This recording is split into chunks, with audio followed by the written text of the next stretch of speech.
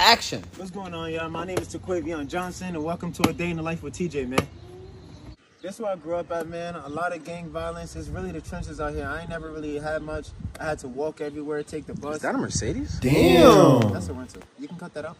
I had this hoop since I was 5 years old. I grew up playing on this hoop, man. I used to wake up every day at 5 a.m. on an empty stomach because we ain't had nothing to eat in the house, man. Like, I'm over here grinding just so my mom and my family can eat. Taquavion, come finish this food. What Coming, Mom?